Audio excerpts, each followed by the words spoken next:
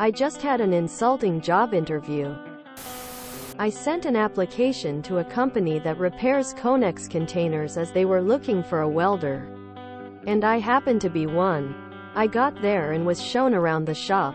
Since the hall where the containers were being repaired was too small, they did most of their work outdoors. The whole year, no matter the temperatures. Leather. This had me raise an eyebrow. And number 10. However, the highlight of the interview. I would earn about $16 per hour and work 45 hours a week.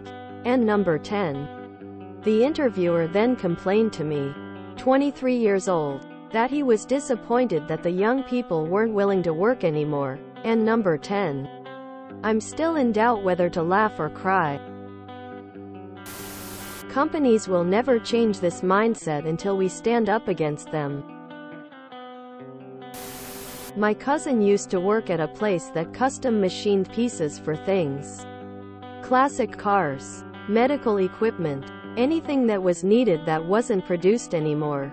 They worked him 50 hours a week. Overtime pay was maxed at 6.5 hours a week. Tons of mandatory overtime. Then he got fed up, bought his own equipment, and started his own business. 20 years later, he's got a list of clients a mile long. And the company he worked for has been closed for something like 15 years. The best they could pay machinists was $12 an hour in 2000. Edit. Slight contextual change regarding OT hours. For reference, minimum wage in my region is $15 per hour, like teenagers stocking dollar store shelves. FL here. I literally had almost the same deal. But welding commercial trash cans, brush grinding, jackhammering, spray painting, $16 per hour. No travel pay, no benefits. FYI, the job will destroy your health. Every single aspect of the work is exposure to radiation, toxic particles, and toxic paint fumes. Did I mention welding trash cans outside in Florida during summer with no cover? I'm about to start a housekeeping business and will pay roughly the same hourly rate starting out. But with $100 referral bonuses, and employees get 3% of billing for all accounts they retain beyond 6 months. I'd be pretty embarrassed to be making less money than a housekeeper working 32 hours a week if I were a welder killing myself in the heat and guaranteeing terminal cancer by age 60. If you're going to put your body on the line, the money needs to match. Forklift driver here. Can't find forklift work over $16 either. I also have a chauffeur's license. No one is willing to pay livable wages these days. Show him what a $16 an hour weld looks like compared to a $20 and a $25 an hour weld. Let him make the decision. They probably haven't been hiring ever since $15 was decent money. I'd think you'd make more as a welder than that. I hate when they don't put pay rate in the job description.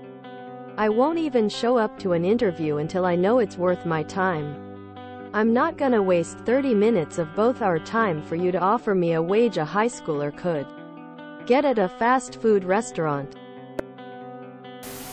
He was disappointed that the young people weren't willing to work, be taken advantage of anymore. FTFY interviewer. The line in the sand has moved too far in favor of employers, and workers are pushing the line back.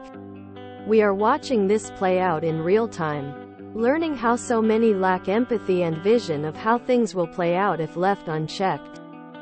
Employers need reminding of their societal obligations, how they can either uplift a community or destroy it. To expect pushback from employees who refuse to sit idly by and let their community be destroyed. Oof. Company is utterly out of touch.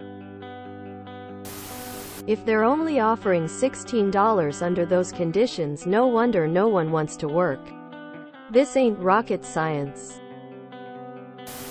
I worked off-site at a large research laboratory a few years ago and they had opening for postdocs, paying £13,900 a year. I often wondered what the candidates were like. Bearing in mind I worked with a couple of PhDs on a telescope project who didn't know what Pythagoras's theorem was. GIF. $16 per hour to be in the rain and extreme heat.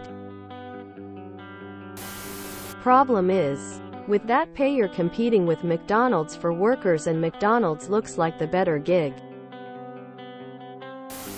Willing to be exploited anymore. I'm sorry. I can't work for you.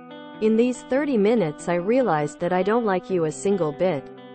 Actually, I think I already hate you. Please refrain from contacting me again. $16 per hour as a welder? F that, go union bro. I make $19 per hour stocking shelves at Target. $16 for something as difficult as welding is absurd. If you enjoyed this video, please check out our playlists full of similar content. Epicaricast is like doom scrolling for your ears. Please like, share, and subscribe.